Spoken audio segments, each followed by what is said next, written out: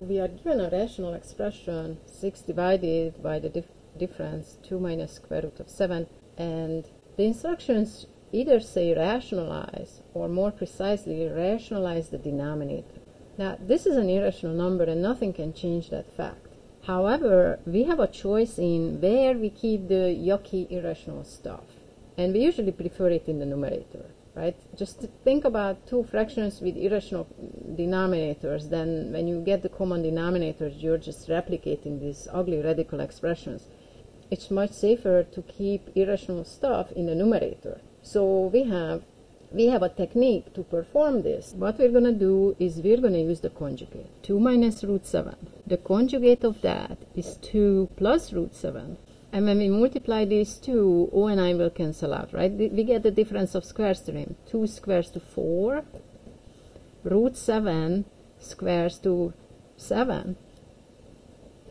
And O and I cancels out each other because we have a plus 2 root 7 and a minus 2 root 7. All right, but we're not allowed to change the value of this expression. So what we're going to do is we're going to multiply it by 1. Remember, there are two operations we can always perform to a quantity, and those are add 0 and multiply by 1. We're going to multiply by 1. And that 1 is going to be 2 plus root 7 over 2 plus root 7. One more thing. Before we even proceed, I should have said this sooner. When we multiply 2 minus radical 7 by something obviously positive, we got a negative number. So that means that this number should be negative. And that is indeed the case because 2 is the square root of 4 and square root of 7 is the square root of 7. So this squares to 4, this squares to 7.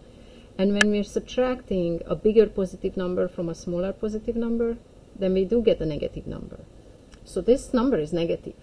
In the denominator, we perform the operation that we choose these expressions for. So we're going to get that negative 3. Now, if you look at the numerator, there is going to be some cancellation, so don't bother distributing in the numerator because we would have to just refactor it for the cancellation. So 6 divided by negative 3 is negative 2.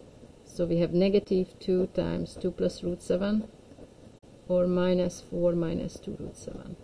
And that's the answer. Let me show you one more thing. It's a useful skill to know how to check with the calculator. It doesn't replace solving the problem, but it is a nice way to check it. We can punch in the number given, we can punch in what we think the answer is and compare the decimals, right? These two should be the same number. So let's see if we can do that.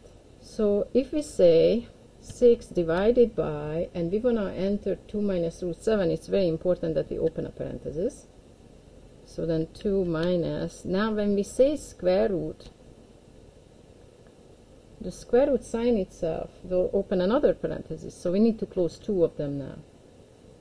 So we have 6 divided by 2 minus root 7, and that should be a negative number, minus 9.2915.